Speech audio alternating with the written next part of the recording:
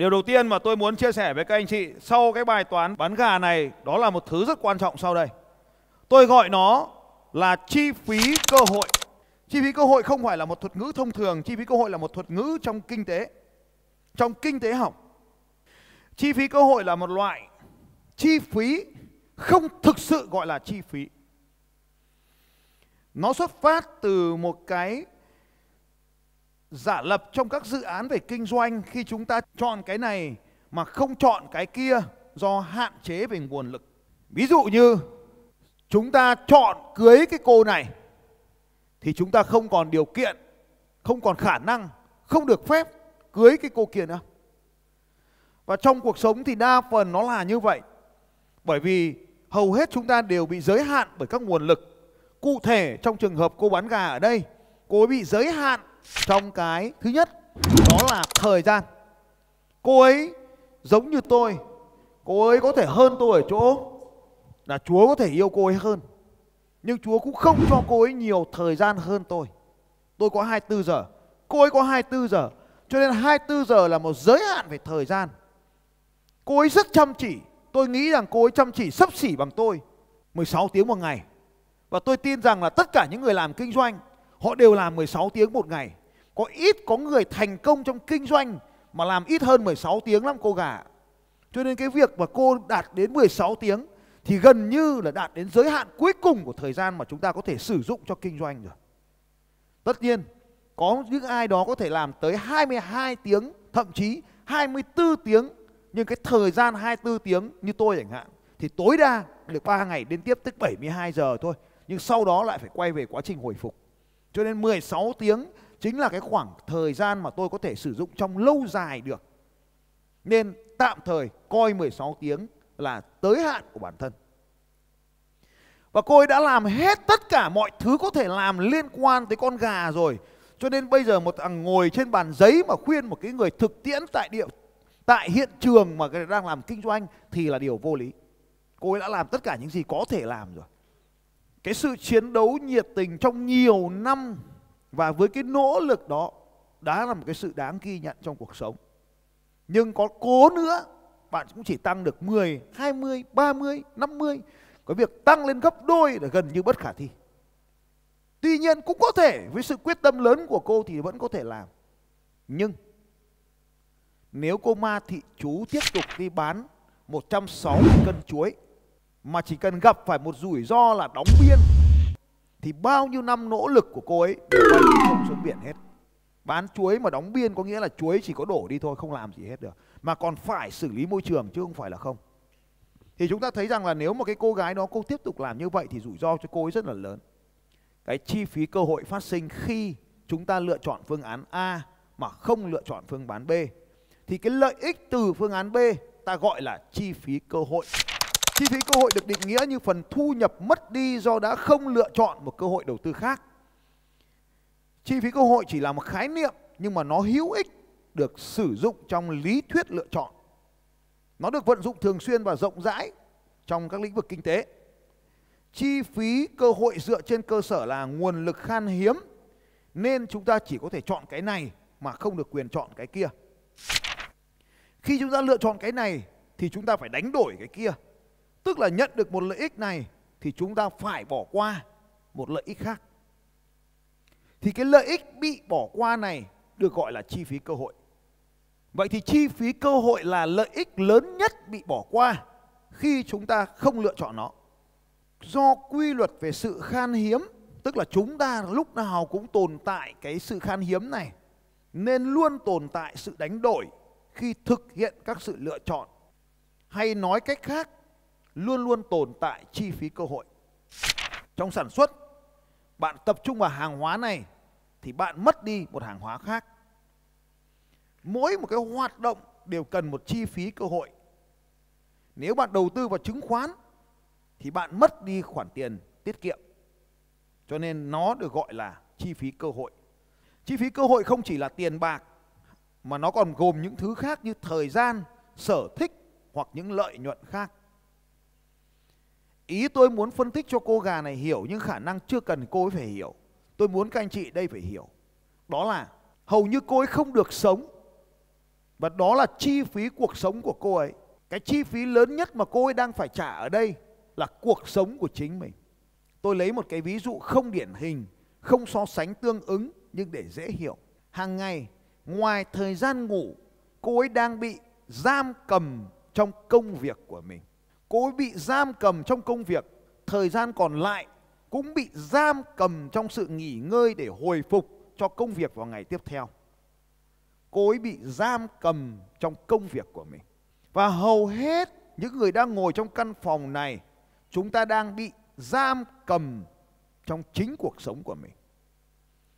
Câu hỏi là, đó có phải là cuộc sống bạn đáng mơ không? Câu trả lời của cô ấy là, đó không phải là cuộc sống mà tôi mong muốn. Nhưng vì cô ấy đã lựa chọn phương án này, nên cô ấy đang hủy đi một phương án khác.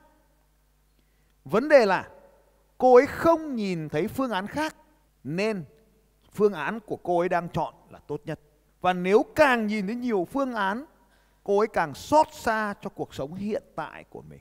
Nhưng tôi có kiểm tra thì thấy cô ấy ổn. Khi ổn, tôi tạm gọi nó là bẫy thu nhập. Ta rơi vào bẫy thu nhập. Với cái thu nhập đó, ta ổn. Nên không có sự biến đổi nào được tạo ra ở đây hết. Chính vì vậy, tôi đã đề xuất phương án với cô ấy là không thay đổi. Nếu mà tôi chỉ cần nói bất kỳ một điều gì liên quan đến việc thay đổi, là đối với cô ấy là phương án đó không khả thi. Nên vì thế, với vai trò là một người dẫn dắt, là vai trò là một người đào tạo, vai trò là một người huấn luyện, tôi chỉ có thể dám đề xuất cô ấy một phương án thêm vào mà không mất đi bất kỳ điều gì. Cô ấy mới có thể chấp nhận tôi. Còn nếu tôi bảo bỏ gà đi livestream giống cô ma thị chú, cô ấy sẽ không làm. Vì vậy các anh chị cũng phải hiểu, phương án cho cô bán gà là dành riêng cho cô bán gà, không dành cho tất cả chúng ta. Chúng ta phải tính toán được chi phí. Cho nên lúc tôi có kiểm tra là Phạm Thành Long bán gà, ý tôi muốn nói rằng nếu tôi đi bán gà thì cuộc đời của tôi sẽ bị giam cầm trong việc bán gà. Tôi sẽ không được sống cuộc đời của Phạm Thành Long ngày hôm nay. Và cuộc đời Phạm Thành Long ngày hôm nay chính là chi phí cơ hội nếu tôi đi bán gà. Cô ấy cũng khó có thể hình dung về cuộc sống của tôi nó đang diễn ra như thế nào. Công việc của tôi là một luật sư. Công việc yêu thích của tôi cũng là một luật sư. Và 22 năm qua tôi vẫn là một luật sư. Chỉ có điều tôi không truyền thông nó. Nếu tôi truyền thông nó thì lập tức có hàng ngàn người sẽ đổ xô vào cái lĩnh vực đó của tôi. Và nếu tôi không nhận họ, các anh chị biết, tí nữa tôi sẽ kể cho các anh chị nghe tại sao tôi không nhận họ. Và tôi vẫn ra tòa. Tôi vẫn tranh luận tại tòa. Tôi vẫn bảo vệ thân chủ của tôi. Tôi vẫn làm việc tại tòa, tranh luận với viện kiểm sát. Nhưng nếu tôi tiếp tục làm công việc luật sư thì tôi phải đánh đổi cuộc sống ngày hôm nay của tôi. Bởi vì mỗi một phiên tòa tôi không quyết định được thời gian xét xử, tôi phải nghe theo lệnh của quan tòa. Chuyện này là chuyện đương nhiên, tôi không thể đánh đổi. Cho nên nếu một năm mà tôi để đạt được số tiền mong ước thì tôi cũng sẽ phải làm việc vất vả như cô bán gà, nhưng vất vả hơn. Cái bản án vừa rồi mà các anh chị, xin lỗi, cái bài bào chữa vừa rồi của tôi đấy, là nó được kết thúc lúc 2 giờ 30 sáng. Và sau đó 7 giờ sáng tôi đã rời khỏi nhà. 2 giờ 30 sáng ở văn phòng, di chuyển về nhà, ăn uống, tắm rửa. Sau đó lại tiếp tục lên tòa 7 giờ sáng ngày hôm sau. Và ở đó, nó là những câu chuyện của tranh cãi, đúng sai, phải trái. Và đó là một cuộc sống vô cùng căng thẳng, vất vả. Nhưng mà đó là đam mê và nhiệt huyết của tôi trong nhiều năm. Nhưng nếu tôi nhận quá nhiều bản án, tôi sẽ chẳng còn thời gian đi caravan. Nếu tôi nhận quá nhiều bản án, tôi sẽ không còn quyền được lựa chọn những chuyến đi dài ngày. Nếu tôi nhận quá nhiều bản án, tôi sẽ chẳng có cơ hội vào rừng sống một mình. Nếu tôi nhận quá nhiều bản án, tôi sẽ không có thời gian để đứng nói chuyện với các anh chị em ở đây. Và tất cả những cái việc mà tôi vừa kể, nếu tôi không được làm thì nó là chi phí cơ hội của cuộc đời tôi. Tôi cũng giống như các anh chị bị giới hạn trong 24 giờ và 16 tiếng làm việc liên tục nếu có thể. Chính vì vậy, nếu ta là lựa chọn việc này thì ta không còn lựa chọn được việc khác. Anh chàng đầu tiên của chúng ta ngày hôm nay bán áo. Nếu anh ta tiếp tục lựa chọn phương án là bán áo, anh tóc xanh đấy, thì anh ta sẽ không còn thời gian. Có bao nhiêu các anh chị đang làm chủ sở hữu công việc kinh doanh của chính mình? Các anh chị giơ cao tay nếu các anh chị đang ngồi trong căn phòng này. Cảm ơn các anh chị. Chủ doanh nghiệp, nhưng thực tiễn các anh chị đang không làm chủ doanh nghiệp. Chúng ta đang là chủ, tức là người sở hữu, nhưng chúng ta cũng đang là một employee, một người làm thuê cho chính doanh nghiệp của mình. Phải không anh chị em? Và chính vì chúng ta đang làm thuê, chúng ta làm thuê cho người khác 8 tiếng là xong. Chúng ta làm thuê cho chính mình 16 tiếng vẫn chưa xong. Phải không anh chị em? Khi làm chủ, chúng ta mất đi cái cơ hội 8 tiếng được sống như những người làm thuê. Nên không có cái công việc gì là tốt hơn công việc gì, tùy thuộc vào sự lựa chọn của chúng ta. Mọi sự lựa chọn đều là đánh đổi. Có phải khi chúng ta lựa chọn làm chủ thì ta phải đánh đổi cái cuộc sống tự do của mình, phải không các anh chị? Không phải. Mà là vì chúng ta tham công tiếc việc. Chúng ta đều là những người doanh nghiệp nhỏ và siêu nhỏ. Nên ngày đầu tiên ý, khi bạn bắt đầu công việc, bạn làm gì có tiền mà đi thuê. Nói đúng hơn, bạn còn dốt đến mức không ai thuê bạn. Nên tự làm thuê cho chính mình. Đó là lựa chọn bước đầu tiên. Nhưng sau một thời gian thì ta rơi vào cái bẫy này, nên ta không nhận thức được. Hôm nay tôi muốn các bạn phải nhận thức rõ việc này. Nếu bạn tiếp tục làm chủ theo cái cách làm bây giờ, tức là bạn làm thuê cho chính mình, thì bạn mất đi cái cơ hội để làm một công việc khác. Thì đấy chính là chi phí cơ hội. Nếu bạn tiếp tục làm công việc bạn đang làm, thì bạn sẽ mất đi cái cơ hội làm một công việc khác xứng đáng hơn. Bây giờ thế này này, cái công việc của anh chị, để tôi tính cho anh chị, lấy giấy bút ra tính luôn. Cái công việc của anh chị hiện tại đang làm ấy, tôi chủ đấy nhá. Còn nếu ông không phải chủ thì đừng có làm cái bài này. Rồi, ai đang là chủ doanh nghiệp này, cái công việc bạn đang làm rất khó đi. Thì câu hỏi 1, có thuê được ai đó làm cái công việc bạn đang làm không? Câu hỏi 1 trả lời vào đi, có hay không? Thường là các bạn ở đây là có, về nhà là không. Thế tôi lấy một cái ví dụ, công việc ở nhà tôi là rửa bát quét nhà, có thuê được người khác làm không? Có, đúng rồi. Câu hỏi 1, ở nhà là tôi làm công việc chính là rửa bát quét nhà. Quét nhà thì không, nhưng mà tôi thường rửa bát và nấu cơm. Hai việc chính là rửa bát và nấu cơm là công việc chính tôi làm. Còn nếu mà tôi không làm ấy là kiểu gì bọn nó cũng gọi cơm hộp cho ăn. Tôi mới bảo là cuộc đời mình rất là bị đầy đọa mà không dám nói chuyện với ai. Nó rất xinh xắn, nó vào nó gọi gõ cửa, bố ơi dậy ăn cơm. Xong nó hỏi là mình đâu để anh Trăng đã. Thế là bố ơi ăn cơm với gì? Bố thích ăn cơm gì? Mình rất là đàng hoàng, dõng dạc. Hôm nay kiểu như thấy có người phục vụ mình rất dõng dạc. Hôm nay bố muốn ăn cơm cá kho. Vâng, rất ngọt ngào. Đánh răng ra phát, bố chờ con tí, tưởng nấu cơm. Nó xuống dưới nhà nó xách lên quả đuôi cá kho với cơm. Mình bảo là cơm mà vừa cứng vừa mệt thế này mình không dám ăn, nhưng mà cũng không dám nói với nó là cơm không ngon. Thế thôi mình cố gắng mình ăn. Xong mình cố gắng mình nuốt nó vào hết. Xong hỏi cơm ngon không? Ngon, ăn hết rồi. Từ đấy trở đi lại quay lại bài toán cũ, mình phải nấu cơm. Nếu để làm tất cả mọi công việc đấy, có thể một người không làm được nhé. Một người là không làm được công việc bạn đang làm là chắc cú luôn. Thì bạn cần bao nhiêu người để làm tất cả các công việc bạn có thể làm đấy? Câu hỏi 2 là nếu mà bạn không làm thì có bao nhiêu người sẽ làm được tất cả các công việc đấy? Như tôi là khoảng 5 người là làm được tất mọi công việc tôi đang làm. Khoảng 5 người. Thì bạn cần bao nhiêu người để làm tất cả công việc ấy? Thế bây giờ tôi kể cái chuyện trực tổng đài của tôi. Thì tôi ngồi tôi trực tổng đài. Thế tôi mới bảo là, tôi mới giải thích cho tôi nghe thôi, là tại sao tôi không thuê được người khác trực tổng đài. Vì tôi bảo, ôi công việc luật sư nó khó lắm, làm sao mà luật sư khác mà trả lời được. Cái này phải có bằng luật sư mới ngồi bốc điện thoại trả lời cho khách hàng được. Thế xong rồi tôi lại bảo thêm chứ, nhưng mà luật sư thì nó lại không giỏi bán hàng, nó không chốt được đơn khách hàng, mất hết đơn. Cho nên là công việc này có thuê 2 người, một người nghe điện thoại, một luật sư, một người bán hàng là 3 người chăng nữa thì tôi cũng không bán được hàng đâu. Thế này thì hỏng hết. Không có người nào vừa giỏi luật sư, vừa giỏi bán hàng, vừa giỏi mồm như tôi đâu. Thế tôi ngồi trực điện thoại cả ngày. Nếu tôi không nhận thức rõ ràng. Thế câu hỏi 2 ở đây là bạn có thể thuê bao nhiêu người để làm tất cả mọi công việc bạn đang làm? Giỏi luật sư, thuê một người làm giỏi luật. giỏi chốt đơn, thuê một người, giỏi mà giọng êm ái nghe điện thoại, thuê một người. Thế là 3 người. Nếu mà muốn giỏi, thuê 2 người cùng với việc đó. Các bạn cần thuê bao nhiêu người? Bao nhiêu người? 3 người. Anh bao nhiêu mấy người? Mấy? 3 người. 10. Thế kéo co à? 10 người. Ôi anh ghi 10 người xuống. Tổng mức lương bạn cần phải trả cho những người này là bao nhiêu? Đấy, thì nếu như mà thu nhập của mình mà thấp hơn cái vị trí mà mình đi làm thuê thì mình có thể tính cái việc là mình nên đi làm thuê để mình có thu nhập cao hơn. Còn nếu cái thu nhập của mình mà cao hơn cái việc làm thuê thì mình có thể tính cái việc là thuê người khác làm cùng với mình để mình giảm bớt cái thời gian đi, mình dùng thời gian đó cho một cái cơ hội khác. Cái bài toán nó là như vậy. Anh có thu nhập bao tiền một tháng từ việc làm thuê? 15 triệu một tháng. Anh đang làm thuê 15 triệu một tháng, đúng không ạ?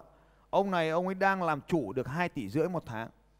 Vậy nếu như anh và ông ấy cùng có khả năng lựa chọn một cơ hội, anh lựa chọn 15 triệu, còn ông ấy lựa chọn 2,5 tỷ, thì chi phí cơ hội của anh bằng bao nhiêu? 2,5 tỷ trừ đi 15 là 2,5 tỷ. Tại vì 1,5 tỷ nó nhỏ quá, đúng không? Vậy thì anh đang hàng tháng anh mất đi bao tiền? Vì không lựa chọn phương án kia. Vì anh không lựa chọn phương án kia nên mình mất 2,5 tỷ. Với điều kiện gì? Với điều kiện là gì? Là mình phải lựa chọn được nó, đúng không nào? Anh hiểu bài toán về chi phí lựa chọn này chưa? Vậy thì cứ một lựa chọn thì mình mất đi một cơ hội khác.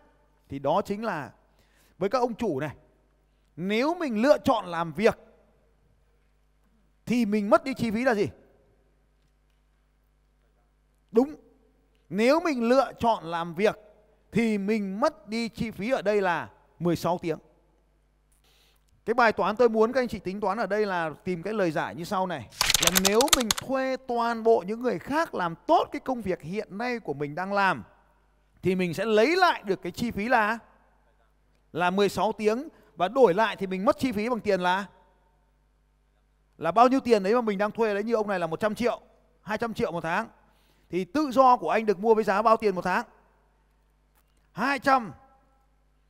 Anh có sẵn sàng đánh đổi 200 để lấy tự do không? Như vậy là sẵn sàng bỏ ra 200 để lấy tự do, đúng không nào? Thì đấy là giai đoạn mà doanh nghiệp nó đã phát triển cường thịnh đến một mức độ nhất định.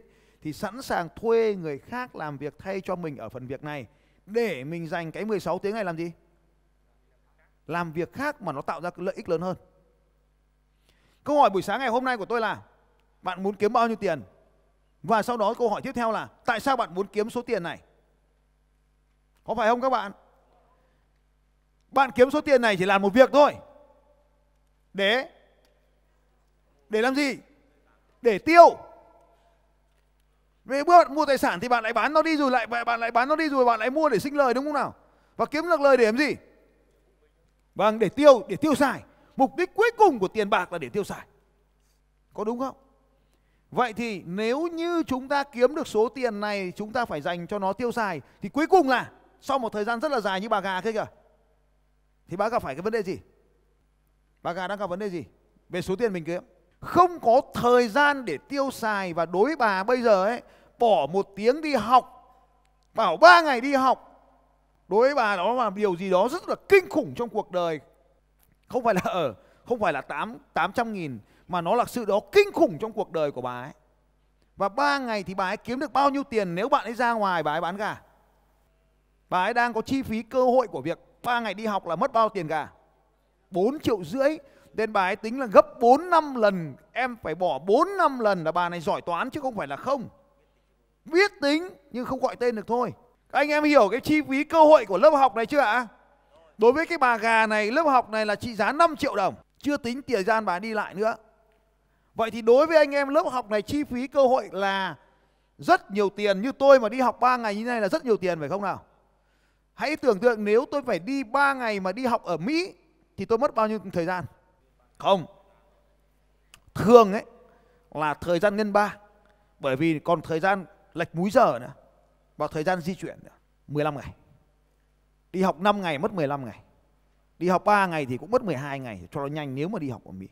Còn bây giờ vì tôi bay nhiều quá rồi thì tôi chấp nhận ngủ trên máy bay và lệch múi giờ. Ví dụ như tôi ngồi học, hôm vừa rồi học 2 ngày ở châu Âu thì đi di chuyển đến phát vào sự kiện luôn, xong sự kiện phát bay về luôn thì mất 4 ngày. 4 ngày 3 đêm. Đấy, bao gồm là 2 đêm ngủ khách sạn và một đêm, nửa đêm này và nửa đêm kia ngủ trên máy bay. Thì phải chấp nhận như vậy, thì đi như vậy thì chi phí nó là chi phí cơ hội. Vậy thì khi chúng ta bỏ làm, chúng ta đến học thì chúng ta không bán được gà. Thì cái chi phí mà đáng ra cho cái việc bán gà, cho cái việc đi học thì gọi là chi phí cơ hội của việc học. Cho nên cái chị này chị nói là tôi phải bỏ ra gấp 4 lần cái số tiền ở đây để tôi đi học. Thì các anh chị cười chị, nhưng mà đúng, nó là đúng nghĩa đen của nó là chi phí cơ hội. Chi phí cơ hội là cái chi phí mà chúng ta phải từ bỏ do không lựa chọn phương án đó. Vậy thì nếu tôi tiếp tục làm luật sư giống như các luật sư đồng nghiệp của tôi trong gần 25 năm qua, thì cái chi phí cơ hội của tôi vẫn là gì? Là thời gian.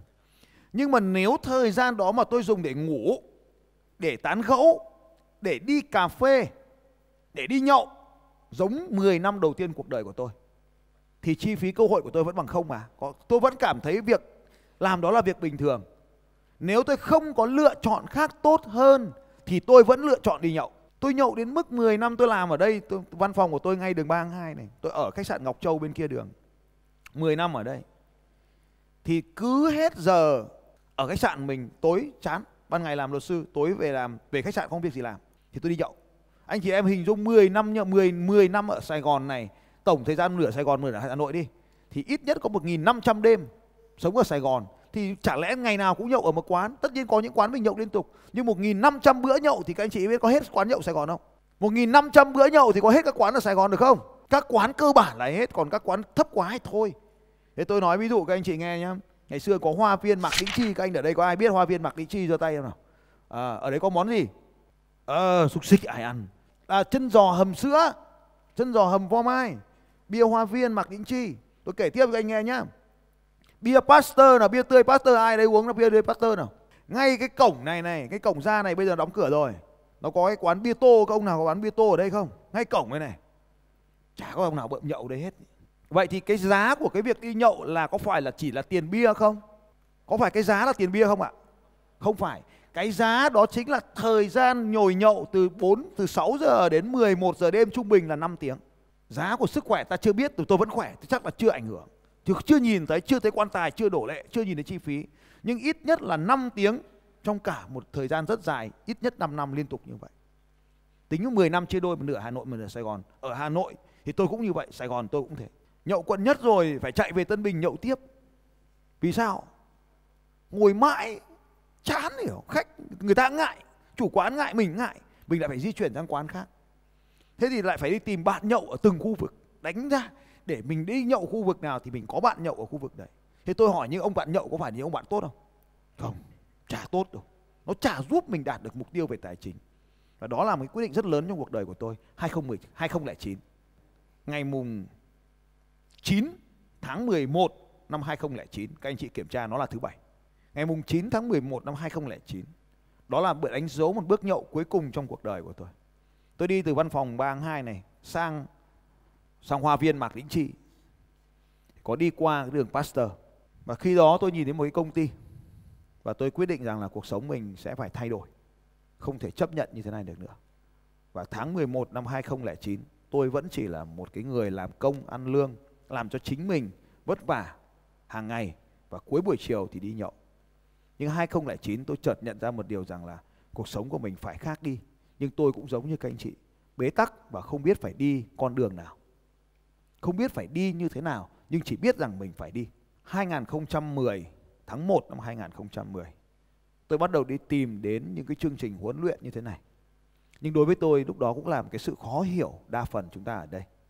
Một năm sau, tôi bắt đầu tìm đến những khóa học ở Singapore, Malaysia và vẫn bị vấn đề về tiếng Anh, ngôn ngữ làm rào cản. 3 năm sau, hầu hết các khóa học của tôi đến từ Mỹ, từ Anh, từ Úc, từ các nước phát triển khác ở châu Âu. Đó là khoảng thời gian tôi bay nhiều nhất với những sự quyết tâm thay đổi cho cuộc sống của mình. Sau khi đi ra nước ngoài, tôi mới nhìn thấy nếu mình tiếp tục làm như vậy thì mình không thể bằng cái bè lũ Tây này được, bè lũ tư bản thối nát này được. Trên bờ vực phá sản này, đó là những cái điều tôi được nghe người ta nói về chủ nghĩa tư bản. Nhưng chỉ khi mà bắt đầu đi ra nước ngoài, cho anh lại cái ảnh vừa rồi, rất đẹp phải không ạ? Vẫn là cái áo đỏ đấy phải không ạ? Để đăng ký khóa học này thì bạn trung bình bạn phải trả khoảng 75.000 đô la chưa bao gồm phí di chuyển. Số tiền mà tôi chuyển qua Vietcombank có hóa đơn chứng từ là 1 tỷ 720 triệu. Bạn có sẵn sàng trả 1 tỷ 720 triệu không? Tới thời điểm này Việt Nam có 2 người học thôi. Có một tôi đang là người học tốt nghiệp, còn một anh nữa thì học nhưng mà được nửa thì anh ấy thôi. Có 2 người Việt Nam. Còn đến bây giờ thì có bao nhiêu người tôi không biết. Nhưng bỏ một số tiền cực lớn, nó rất lớn, nó lớn hơn rất nhiều thứ mà tôi có thể tưởng tượng được. Vậy thì chi phí cơ hội của tôi vào thời điểm đó, tôi lựa chọn cái phương án đó thì lập tức tôi mất ngay số tiền là 1 tỷ 7 đúng không ạ? Nhưng nếu tôi không làm những thứ đó thì tôi sẽ không có những kiến thức để kiến tạo nên cuộc sống của mình ngày hôm nay. Tôi cũng không được gặp những cái con người tuyệt vời đó. Những người bạn trong lớp cũng tuyệt vời, những người đi học cũng tuyệt vời. Các anh chị cứ hình dung cái giới doanh nhân mà có 1 tỷ 7 đi học nhé. Có tiền làm chuyện khác, còn có tiền rồi mà vẫn đi học thì họ đều là những người ở tuổi tôi. Như vậy thì cái chi phí cơ hội ở đây chính là cái việc mà chúng ta lựa chọn cái này thì chúng ta mất đi cái kia. Và trong cuộc sống thì chúng ta lúc nào cũng phải lựa chọn. Vậy thì ở đây nó có những cái mục tiêu như thế này. Và khi chúng ta lựa chọn các mục tiêu này thì chúng ta phải đánh đổi. Khi bạn chọn A, câu trả lời của chúng ta là bạn chọn A hay bạn chọn B? Thì lúc nào cũng vậy. Nếu bạn chọn A, bạn có những lợi ích của A và bạn sẽ có những lợi ích của B. Và tất nhiên bạn cũng phải có những chi phí thực tiễn cho phương án A và những chi phí thực tiễn cho phương án B. Đem trừ hai cái này cho nhau, lợi ích trừ đi chi phí thì chúng ta mới nhận được lợi ích thật. Và lúc này cái lợi ích thật B này, cái lợi ích thật của B này nó mới là chi phí cơ hội khi chúng ta có quyền chọn B nhưng chúng ta đã không chọn B. Sự thực rằng bạn chỉ nhìn thấy cái này thôi này nên bạn đã không chọn B. Bạn chỉ nhìn thấy chúng ta thường nhanh ấy, thì chúng ta chỉ nói về chi phí. Tôi lấy một cái ví dụ vừa rồi. Để tham dự vào cái chương trình huấn luyện kia thì tôi bỏ ra một khoản tiền rất lớn để đi học nó. Nhưng nếu nó như vậy thì chúng ta chỉ nhìn thấy cái khoản tiền rất lớn mà chúng ta phải bỏ đó, mà chúng ta không nhìn được cái lợi ích ở phía bên trên của cái việc đi học đó. Nên chúng ta không nhìn được thực tiễn của vấn đề. Khi tôi mua một chiếc xe đạp thì lập tức các bạn sẽ hỏi luôn chiếc xe đạp này bao nhiêu tiền, mà bạn không bao giờ hỏi là anh đi xe này thì anh cảm thấy sướng như thế nào. Phải không các bạn? Khi tôi mua một cái máy ảnh, bạn sẽ lại hỏi tôi ngay, anh ơi máy ảnh này bao nhiêu tiền? Bạn chỉ nhìn thấy cái trần chi phí mà bạn đã bỏ qua cái phần lợi ích để lựa chọn phương án. Nếu chúng ta đều nhìn thấy cả lợi ích và cả chi phí thì chúng ta đánh giá nó mới đúng hoàn hảo. Hầu hết trong cuộc sống chúng ta đang lựa chọn A hay lựa chọn B bởi vì cái chi phí của A hay chi phí của B, chứ không dựa trên sự đánh giá lợi ích thật sự của phương án. Cho nên không nhìn thấy chi phí cơ hội. Nếu bây giờ bảo cô gà là bỏ đi, đừng làm gà nữa, thì ngay lập tức cô gà sẽ nhìn thấy cái việc mất mát của cô ấy là bao nhiêu tiền? Là 1,5 triệu một ngày. Đó là lý do cô ấy không bay đi Hà Nội học. Nếu cô ấy đi Hà Nội học, cô ấy sẽ mất có thể là 5 ngày, là mất 7,5 triệu tiền chi phí cơ hội. Tiền học 2 triệu, tiền vé máy bay 5 triệu nữa, cộng dồn là hơn 10 triệu. Đó là chi phí đã ngăn cản cô ấy đến học tôi ở Hà Nội, mà cô ấy phải chờ đợi sốt sắng trong nhiều ngày. Cái thiệt hại của cô ấy chỉ là sự chờ đợi, nhưng ẩn chứa ở đằng sau sự chờ đợi đó là một cuộc đời rất dài. Chính vì thế năm nay 35 tuổi, cô ấy vẫn sẽ tiếp tục đi bán gà một vài năm nữa. Chúc mừng bạn đã xem hết video cùng với Phạm Thành Long. Để không bỏ lỡ những video tiếp theo, hãy bấm vào nút đăng ký hình tròn ở giữa màn hình, hoặc có thể xem những video tiếp theo ở bên tay trái hoặc bên tay phải. Xin chào và hẹn gặp lại trong những video tiếp theo.